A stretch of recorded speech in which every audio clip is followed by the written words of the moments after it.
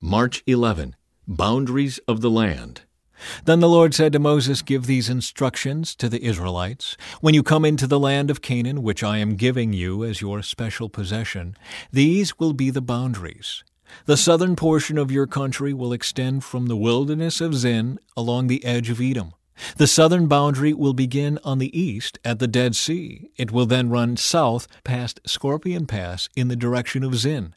Its southernmost point will be Kadesh Barnea, from which it will go to Hazar Adar and on to Asmon.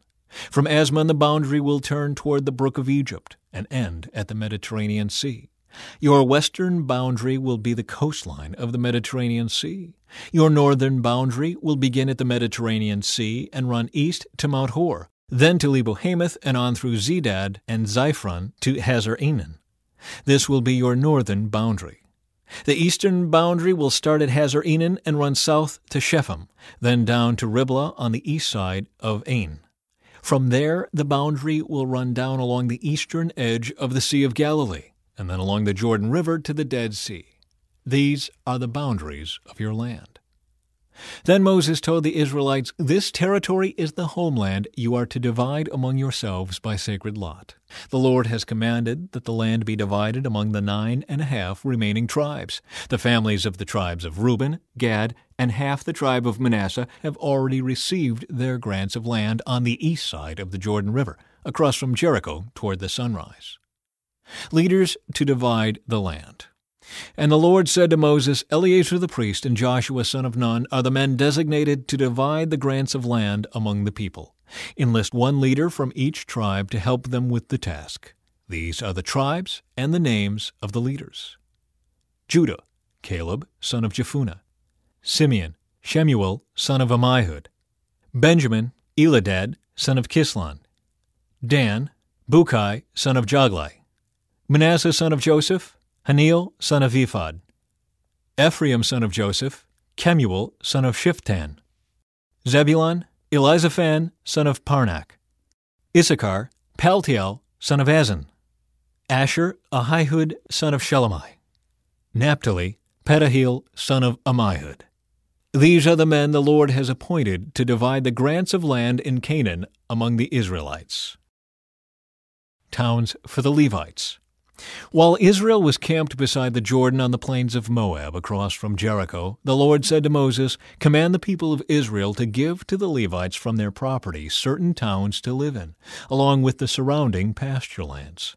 These towns will be for the Levites to live in, and the surrounding lands will provide pasture for their cattle, flocks, and other livestock. The pasture land assigned to the Levites around these towns will extend 1,500 feet from the town walls in every direction. Measure off 3,000 feet outside the town walls in every direction, east, south, west, north, with the town at the center. This area will serve as the larger pasture land for the towns. 6 of the towns you give the Levites will be cities of refuge, where a person who has accidentally killed someone can flee for safety. In addition, give them 42 other towns. In all, 48 towns with the surrounding pasture land will be given to the Levites. These towns will come from the property of the people of Israel. The larger tribes will give more towns to the Levites, while the smaller tribes will give fewer. Each tribe will give property in proportion to the size of its land. Cities of refuge.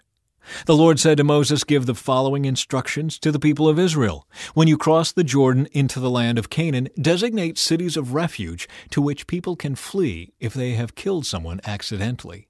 These cities will be places of protection from a dead person's relatives who want to avenge the death. The slayer must not be put to death before being tried by the community. Designate 6 cities of refuge for yourselves, 3 on the east side of the Jordan River and 3 on the west in the land of Canaan.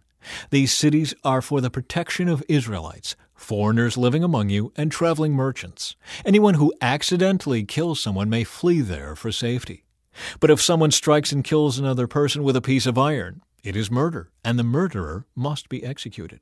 Or if someone with a stone in his hand strikes and kills another person, it is murder, and the murderer must be put to death.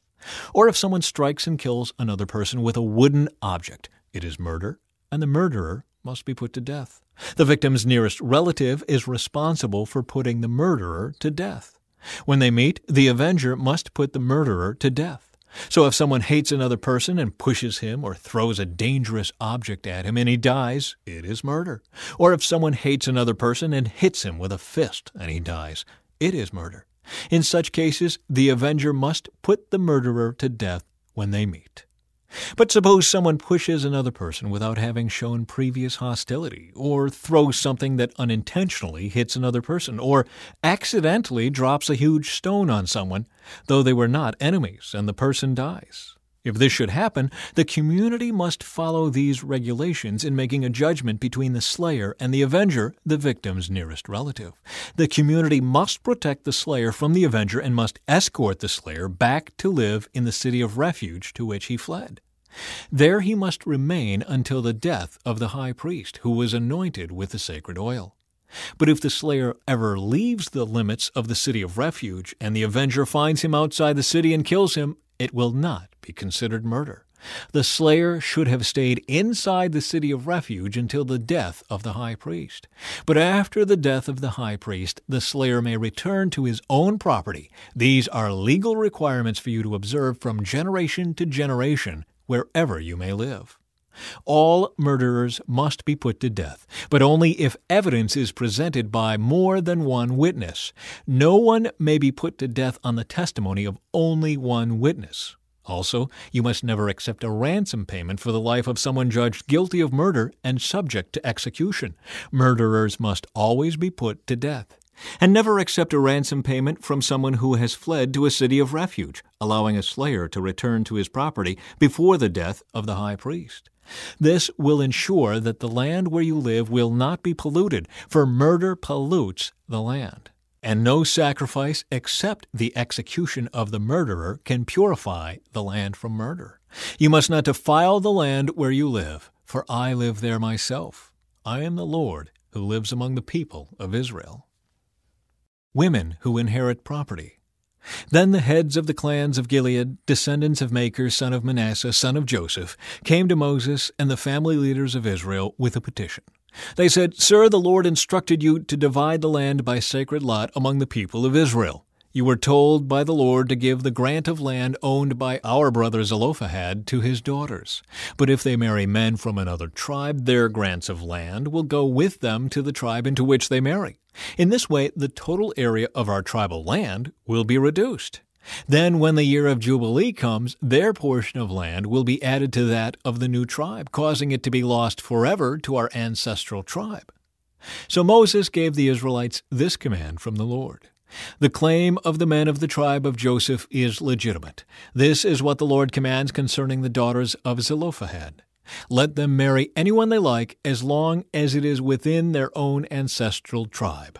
None of the territorial land may pass from tribe to tribe, for all the land given to each tribe must remain within the tribe to which it was first allotted. The daughters throughout the tribes of Israel who are in line to inherit property must marry within their tribe, so that all the Israelites will keep their ancestral property. No grant of land may pass from one tribe to another. Each tribe of Israel must keep its allotted portion of land. The daughters of Zelophehad did as the Lord commanded Moses. Mahlah, Tirzah, Hoglah, Milcah, and Noah all married cousins on their father's side. They married into the clans of Manasseh, son of Joseph. Thus their inheritance of land remained within their ancestral tribe. These are the commands and regulations that the Lord gave to the people of Israel through Moses while they were camped on the plains of Moab beside the Jordan River across from Jericho.